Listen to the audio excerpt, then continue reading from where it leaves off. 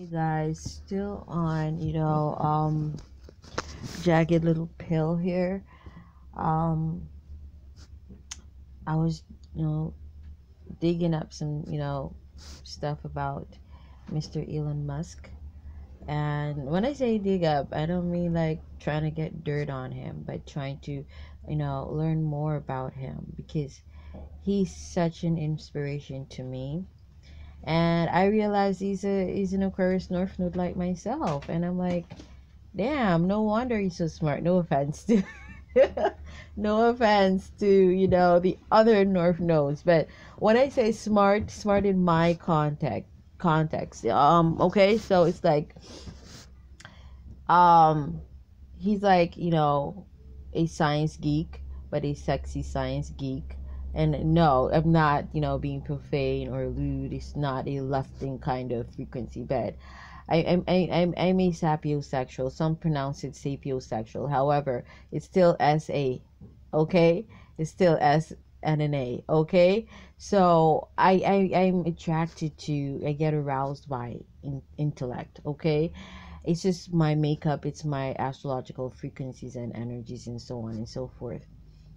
And I bet he himself too is also a sapiosexual or sapiosexual. I'm just sticking to sapiosexual because that's how I initially started to pronounce the word. And I'm just sticking to that. I'm not gonna change because I hear other people saying sapiosexual. Well, I the truth is I never really because like I normally when I learn new words, this is a word that I've known for years now, but normally I would like Google search the pronunciation, but this is a word that I never did that. And so I'm not really sure what the real pronunciation or the more globally accepted pronunciation or universal pronunciation is. But at the end of the day, it's still spelled the same word, spelled the same way. You know what I'm talking about. Someone who gets aroused by intellect and knowledge. Someone who's attracted to knowledge, and that's who I am based on his natal chart. Because I was also looking into that too, because I'm like, how you so smart, how you think like that. And your frequencies and energies, they do explain that. And I was like looking into his life, man, and like even his academic, his education. And just like I was saying in the first edition, that's like a new series that I'm doing now, an inspirational series titled Jagged Little Pill, inspired by one of my faves, Alanis Morissette. I think she had an album by that name, a studio album by Jagged Little Pill, but she also I think has a song by that name. My more famous songs, my more favorite, my most favorite songs by her though, is like damn, what are the names to those songs like? Okay, so like Thank You by Alanis Morissette. That's very inspirational and ironic. That's another song that I love that she did. So many other songs. You've had it, you've already won me over. So many songs, love songs, all so I'm not there. She did have an album by that name. I don't know the songs. I don't remember the songs that are on that album. Maybe I mentioned some of them. I don't remember. But I felt inspired by her because she's like that kind of person who's like you got to learn, so life is hard. That's pretty much universal for all of us, but you just got to swallow that, that pill because it teaches. And that's like she might have some strong Saturn, placements in her chart, or some like strong Capricorn placements, I should say, in her chart, or aspects, I should say, why she perceives life like that. Because people who are like, well, you got to just sup it up and just learn from it and move on, those people tend to have strong Capricorn placements, okay? And people who are really disciplined, tend to have strong Capricorn placements in their natal charts. So I think I did look up hers, but I don't remember if she does. She does have strong Capricorn aspects. I don't remember. But like, let me talk about Mr. Elon Musk here because it's him that I want to talk about right now because I was like, I didn't know his educational background, and so when I was talking, damn the noise again. So I was like looking into his background, and I was like his educational back. Well, a lot of stuff because like he's founded so many companies. He's the CEO of he's doing a lot. Okay, like the information is below, guys. Just take a look because like even PayPal that a lot of people use. He has a lot to play in that role. I mean, like I don't. He's not. I don't know if he's got any shares in PayPal right now, but a company that he founded was actually I think he sold that company, and that company was merged with another company forming PayPal that a lot of people use today. So he's like a backbone of humanity right now. Not to mention SpaceX that's doing so much in regards to space travels, and then Tesla, which is like the future, like Aquarius is the future, man. He's like he's doing so much. Leo is the past to present, but Aquarius is like the future, okay? And he's like doing so much, like eventually we going into solar power and using electric cars because we see where diesel and petroleum and just pretty much using the oil from the earth. It's doing so much damage in so many different ways because when you put something where it's not supposed to be, that's going to result in ramifications like, okay, global warming. That's a lot from the exhaust from vehicles, from using these oils, and plus the oil belongs in the earth, okay, to hinder earthquakes and stuff like that. It's just used for the joints of the earth, the plate tectonics and stuff like that. And so it's a smart, like he's smart, let me just say that he's smart. And when I looked into his, educational background, guess what? Like, I'm not putting down Mr. Elon Musk. I'm just proving a point here that at the end of the day, astrology rules. He has a Bachelor's of Arts, and he's got degree, of course, and a Bachelor's of Science. Okay? He ain't got a master's degree, and he ain't got PhD. Look at that. I'm just showing people out there because especially within the black community, black people, they play a lot into public personas and stuff like that. And a lot of these billionaires in this world, check out a lot of these billionaires. They didn't go to Harvard University. They didn't go to these prestigious universities. They didn't go to these prestigious high schools. Some of them didn't even attend private schools. Some of them weren't, privately, weren't tutored, weren't like, come on, man. Because like in this culture, especially here in Jamaica, there's like this, this nuance of people being caught up with, which high schools their kids attend, their children pass for. First it was like the common entrance, then there was the GSAT, now there is the, what the fuck they call it now? PEP? Is it PEP? Or is that the grade 4 shit? Something like PEP or some. I think that's the name. I'm not sure. They be changing the name so often. I lose track. Okay, and with them and their BS because they ain't doing anything for the culture, for the country, for the people. Because you got, okay, everybody, they want to go to these prestigious, what they call traditional high schools, and at the end of the day, they're not becoming Elon Musk. They're not becoming Bill Gates. They're not becoming Steve Jobs. They're not becoming any of these people. And why? What was all of that for? And that's what I'm trying to show people. Stop giving into popular opinion.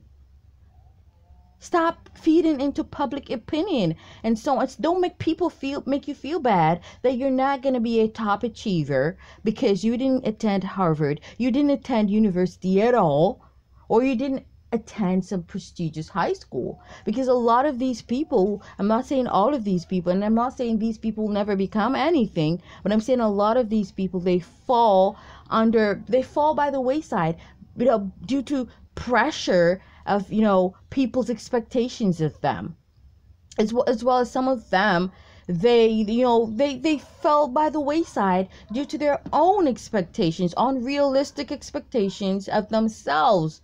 A lot of times it's triggered by the popular opinion, their families, expectations, and all of this and all of that. That is just too much. We're here to live our lives. We're here to have our experience. We're spiritual beings here to have, human experiences.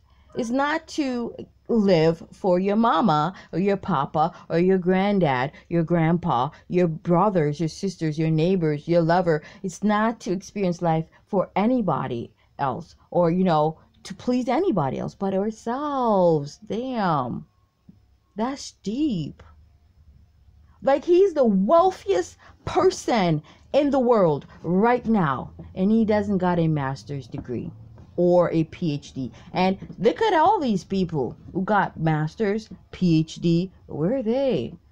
A lot of these people are nowhere in his league.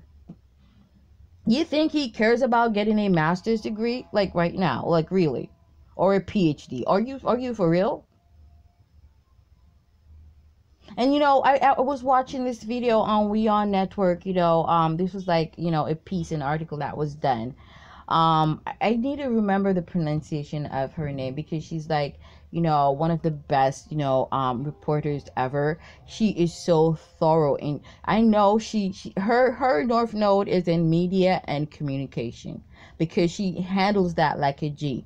I'm gonna put her name below. I'm gonna get that. I'm gonna put the link to that piece that she did. I think it was November 11th that she did that piece, and I'm gonna put her name below. And I'm gonna remember to use her name next time. She's Indian, okay?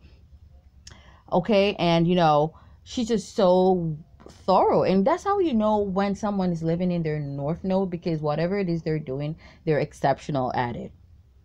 They don't even gotta have a degree in that. You feel what I'm trying to say? And that's why it's so important to have your natal charts read by someone who really understands the frequencies and knows what each frequency means and the placements and the aspects, by an astrologer who is an astrologer. That's their life purpose. They're not copying somebody. They're not being a wannabe. They are following their North Node, like, say, for example, Aquarius North Node, because I know that is, in science and technology, which astrology is a science. Okay? So I never went to university. I never went to any of these traditional high schools, but hey, I know the fuck what I'm talking about. I understand science and medicine, and that's because I have the frequencies and energies. I've got the aspects for that. I've got the discipline for that. I am that. You understand what I'm trying to say? And I did say the future is people are going to be, placed into their respective industries according to their North Nodes. And that's the only way for humanity to prosper and thrive properly. North Nodes. It's all about knowledge. Knowledge is power. It's all about knowledge. That's what it's about right now. That's what it should have always been about. Okay, not people being in their feelings, not people, playing into popular opinions, reputations, wanting to please the crowd, wanting to look a certain way. Oh, I got a bachelor's. Oh, I got a master's. Oh, let me not even say bachelor's, because it's like in these third world countries now, it's like you got a bachelor's is like nothing to people now. It's like a competition to see who can get the more accolades. And at the end of the day, what is it benefiting the culture? What is it benefiting the economy of the country? What is it benefiting them individually, their families, the people? What is it doing? Ain't nothing it's doing for them. Because a lot of these people are jobless right now. A lot of these people are struggling to make ends meet. A lot of these people are doing things outside of their initial pursuits. Oh, they got a bachelor's in this and that. And oh, they got a master's. And they ain't even doing anything in regards to what they went to university to study. Because that's not their passion. That's not what they were called to do. And so therefore there isn't the tenacity or the discipline to go through with that, to follow through. The moment things get, too sticky or hard, or they feel a bit of fear, oh, I'm gonna leave that. I ain't, that's not for me. And they shift. They'll be doing something completely different.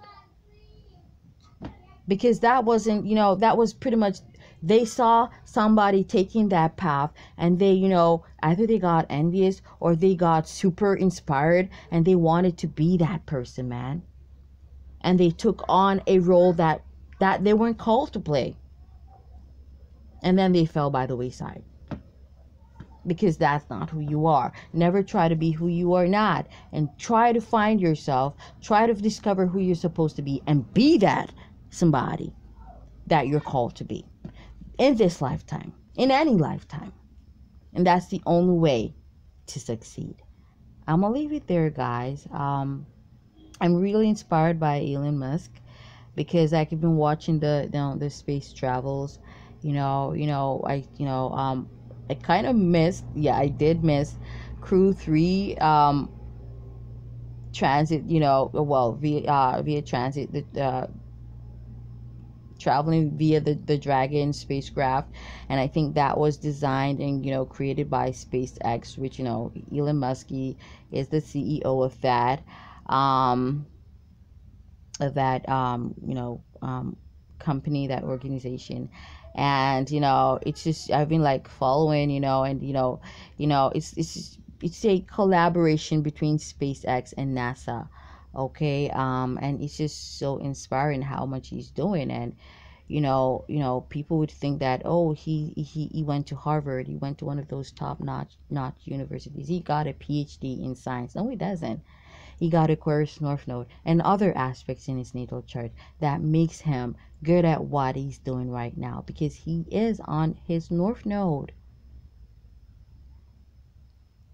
And what I noticed, it's so easy for people with Aquarius North Nodes to actually get on track on their North Node, because it's like having divine guidance. I'm not saying every Aquarius North Node, but he's Aquarius North Node. He's been following his his North Node, and I find that I have been doing that to myself innately. So I feel like it's like I'm gonna like watch other Aquarius North Node people, like of course this is like a case study for me to study and research people's natal charts. And oh, you're Aquarius North Node, oh, and you're following your North Node. Okay, so I am building a case here. It's a case study. Being a scientist and stuff like that. So yeah, man,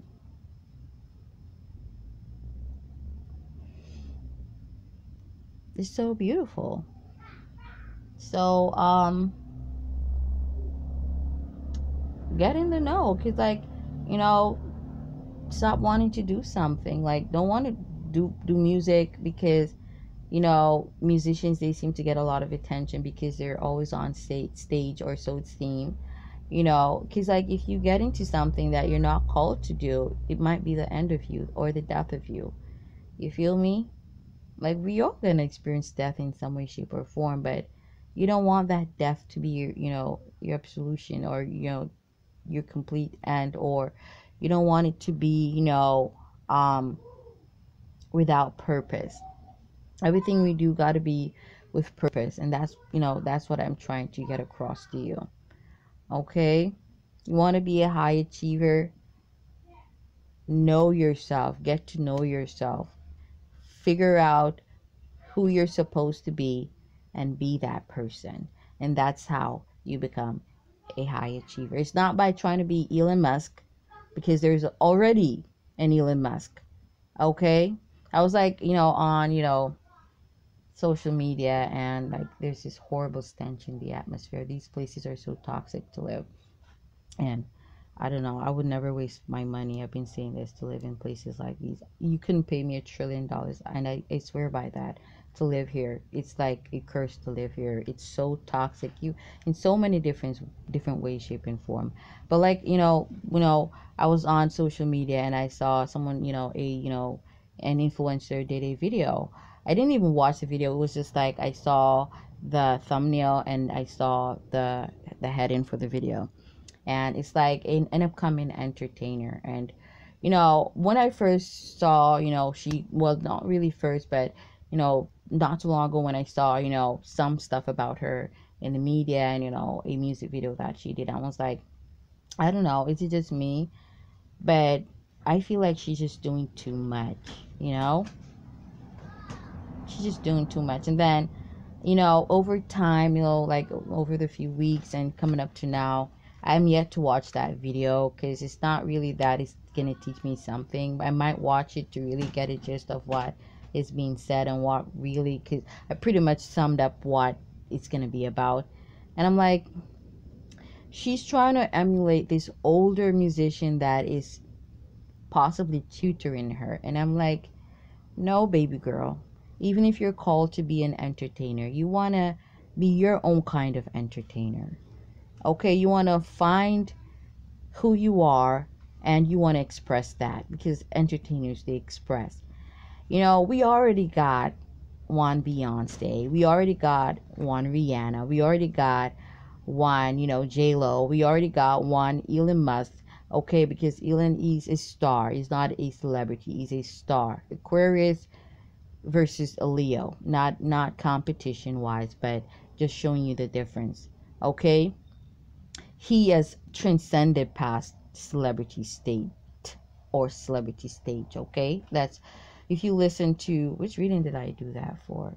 The Earth Signs reading. Okay? There's a strong message there. So possibly listen to that if you got the time. For the Earth Signs, in regards to the full moon in Taurus next Friday, November 19th. Okay? And I'm like, no, because like if you try to be who you're not going to be well received by the crowd. And that's an example of you not walking your North Node, or not living according to your astrological aspects or your destiny. You feel what I'm trying to say? Yeah. So you want to not try to copy, and I feel like it's like something that a lot of, celebrities, a lot of performers, let me specify, it's kind of like a trip that a lot of them experience whilst coming into the music industry. And the truth is, even over the years, some of them still have not learned. Because like, even though we saying, okay, there is that Beyonce, there's that Rihanna, there's that J-Lo, so many other, I'm not gonna like try to pinpoint names. I'm just saying the ones that a lot of y'all listen to, right? Even they themselves, they still take from other entertainers and performers.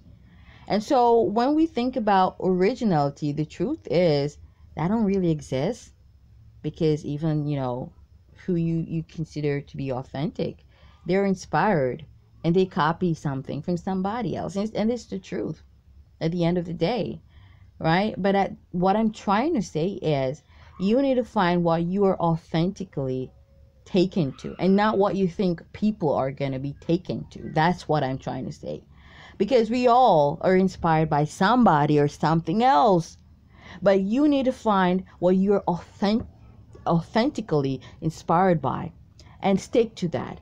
Don't be going that showgirl kind of route because you think that's what people want. No, because if that's not your route, and if that's not what you authentically take to, at the end of the day, people are gonna dismiss you.